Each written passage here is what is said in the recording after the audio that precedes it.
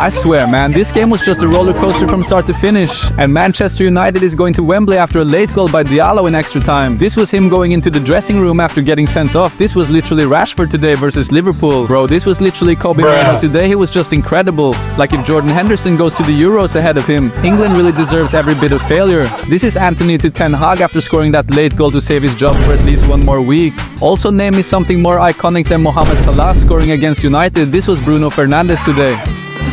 I'm dying, bro. Someone really said this was Klopp after that late goal. He's not getting his fairy tale ending. No, but for real though, this game was so entertaining to watch. Do you think United will win the FA Cup this year? Because I don't.